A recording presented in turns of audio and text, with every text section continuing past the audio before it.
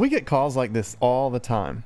This was a new house on a golf course, and right after the homeowners moved in, they hired a painter to paint their concrete, and now a year later the paint is peeling off. So the first thing we have to do is grind the concrete to remove all of the paint. These jobs are kind of funny because once we remove the paint, the homeowners are so excited to have their concrete looking new again. They've been dealing with peeling paint for so long on their brand new house that they're happy to have anything that's different, which is good for us because it really only gets better from here. Now that the concrete has been ground, we're ready to apply the Westcoat Texturecrete custom finish. The first thing we have to do is prime the concrete. We do this by mixing Westcoat WP81 cement modifier with water, and we roll it on the surface. This system that we're doing today is one of my favorite things that we do, and that's because we aren't trying to mimic stone or something. There are a lot of ways to describe this system. Some people call it a troweled concrete overlay, or a stained concrete overlay, or a seamless overlay, but all we're doing is creating a custom troweled finish that will look similar to Venetian plaster when we're done. Once the concrete is primed, we're going to apply the first coat of the overlay. We add Westcoat grout to the WP81 modifier and we mix it for 2 to 3 minutes. We're also going to add some of the smoked pigment to this mix to give it a light gray color. I make a lot of videos like this, so if this is helpful at all, or if you want to see more videos like this, don't forget to hit the subscribe button while you're here. I've also been making online courses that teach you all these systems in a lot more detail. I'll leave a link down in the description below if you want to learn more about that. The first coat of overlay goes down really easily. We just use the pump sprayer to keep the concrete damp, and we pour the grout on the ground and spread it with the magic trowel.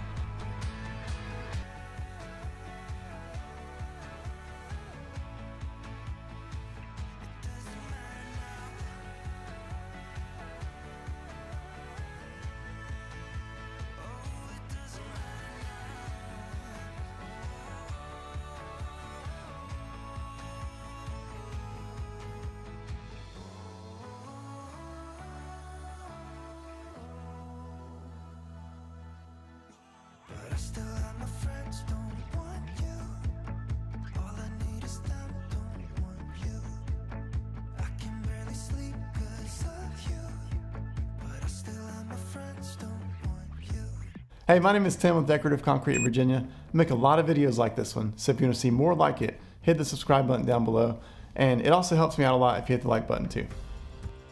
Once the base coat is dry to the touch, we're going to go ahead and make another batch of Westcoat TC2 grout, and we're going to do it all over again. Only this time we're going to use hand trowels instead of a magic trowel. A hand trowel leaves a smoother finish than a magic trowel, and you have a lot more control over the finished look of the texture.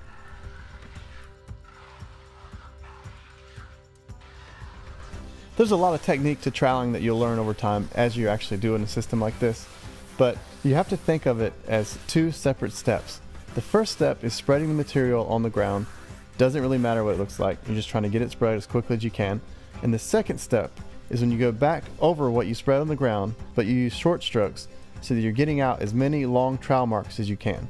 Because when you eliminate all the long trowel marks, you eliminate the man-made look, and it makes it look just like some sort of natural concrete texture. Like I said earlier, it just is very similar to Venetian plaster. If you look right in the middle of this patio, you'll see a few cut lines. These are called control joints, and the concrete always tends to crack at these joints. Cementuous overlays are not meant to fill joints like this, so we're going to recut them later, but I'll get to that in a minute. Once we finish this trowel coat, we're going to go home and let that cure overnight, and we'll be back tomorrow to stain and seal the concrete. Okay, this is the next day, and before we stain and seal the concrete, I'm going to recut all of those control joints. This is a pretty simple process. I'm just using an angle grinder with a diamond blade, and Troy's following behind me with a vacuum cleaner to vacuum up most of the dust.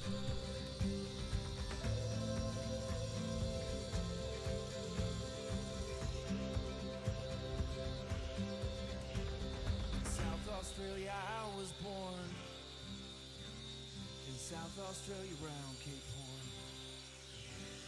In South Australia, I was born. We're bound for South. Alright, real quick, I just want to let you know that if you want more info about this type of concrete overlay, I'm actually making courses that covers this entire process, only with a lot more detail. So if you want to learn from us, it'll be the first link in the description down below. For today's final color, I'm just following the instructions on the Westcoat color chart.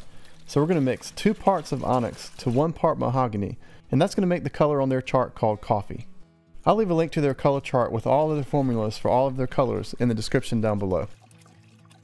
This is a little different from me because I'm used to spraying stains, but today we're actually going to brush the stain in, and we're going to use this soft bristle brush that I bought at a local hardware store. And what we're going to do here is Troy's going to lightly mist the surface with water because it's pretty hot while we're doing this. So he's going to lightly mist the surface with water to keep it from drying too fast. And then I'm just going to dip the brush in a bucket and scrub the stain on the ground.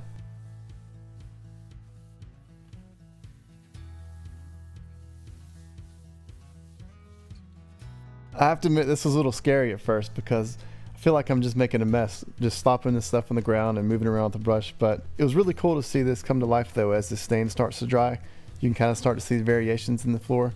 You can finally start to get a feel for what the finished product is going to look like.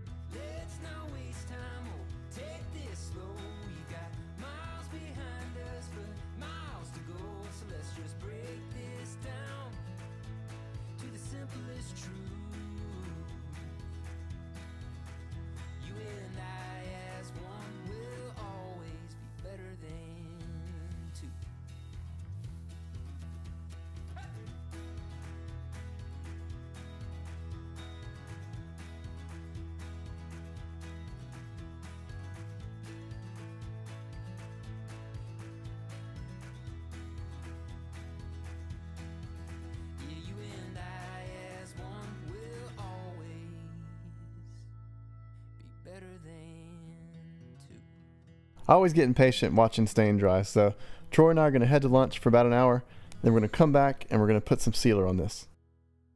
The last step on this project is going to be applying Westcoat acrylic lacquer sealer. This is a solvent-based sealer. We're going to cut it with a little bit of solvent just to make it a little bit thinner. Then we're going to add some grit to it so that it gives it a little bit of traction, and then we're going to roll it on the patio.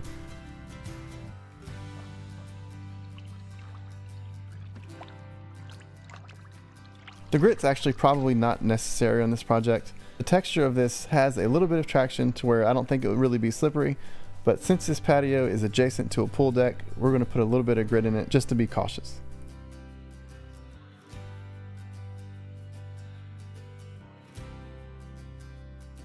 You're the song I wanna sing. You're the story I wanna tell. You're the reason I believe that honey love is a ringing bell.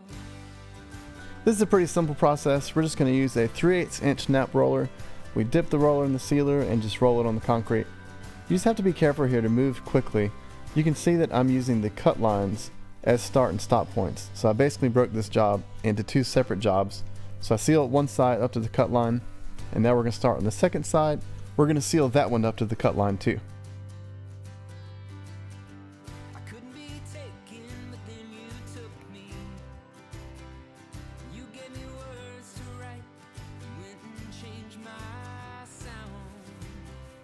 Now you're the song I wanna sing. You're the story I wanna tell. You're the reason I believe that honey love is a ringing bell. Once we finish that coat, we're going to wait about 30 minutes, and then we're going to come back and apply a second coat.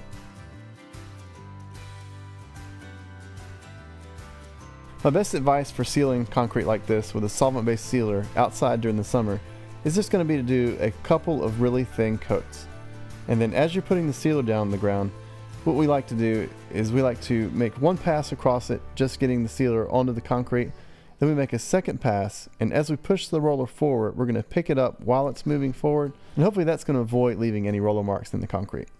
One of the great things about the Westcoat Texturecrete system is that you can use the exact same materials and get a completely different look. For example, in my last YouTube video, I used the same Westcoat grout to overlay a patio with a slate pattern. I'll post a link to that video here on the screen and in the description below. If you have any questions about this process at all, leave me a comment down below. And if this video has been helpful to you, it really helps me out when you click the like button down below. And don't forget to hit the subscribe button while you're down there. Thanks again for watching. I'll see you next time.